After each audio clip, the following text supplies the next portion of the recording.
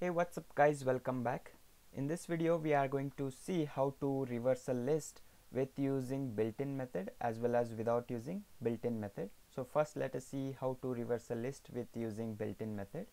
So first things first, what I'm going to do is I'm going to create a list called list1 and I'm going to add some elements in it. So 1, 2, 3, 4, 5, 6 and 7, and then after that I will call reverse method of list1. So reverse, and after that I will print after reversing, and I will pass this list1, and also we will print before reversing as well for comparison. So before reversing, and I will also pass list1.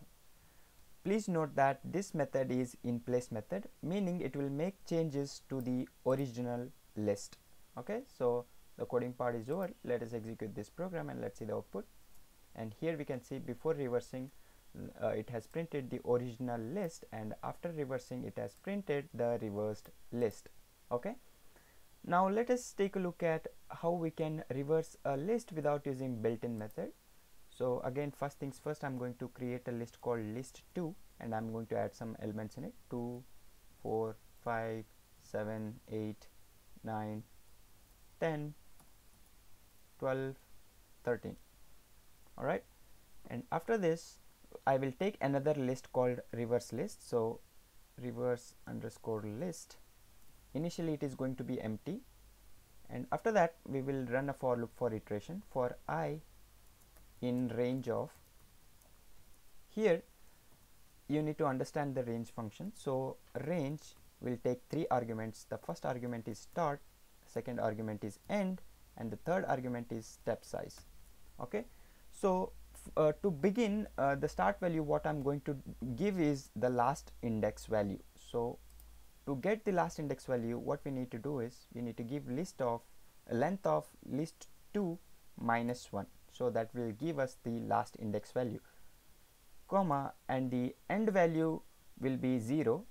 So to get 0 we need to give minus 1, because always the last value in the range function is discarded.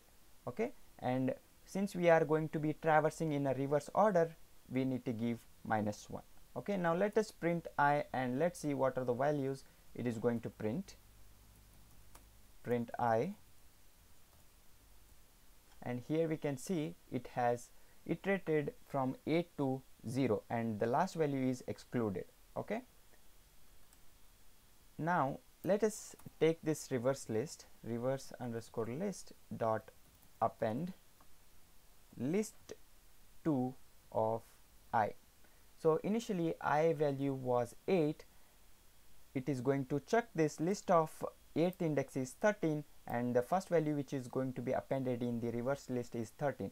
Now during the second iteration the I value will be 7. Now list2 of 7 is 12 and it is going to append 12 after 13, and likewise it is going to continue till 0th index, and at 0th index we have 2 and the last value which is going to be appended in reverse list is 2.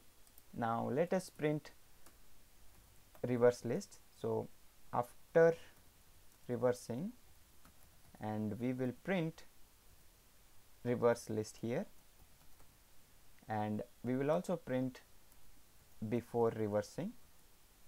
So before reversing, and we will pass list2. Now let us execute this program and let's see how the output.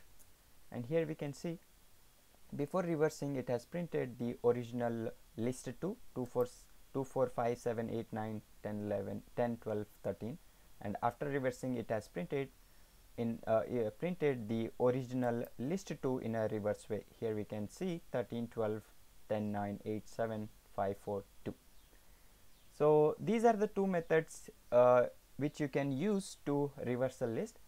I hope you guys enjoyed this lecture, and I will see you guys in the next one. Until next time, take care.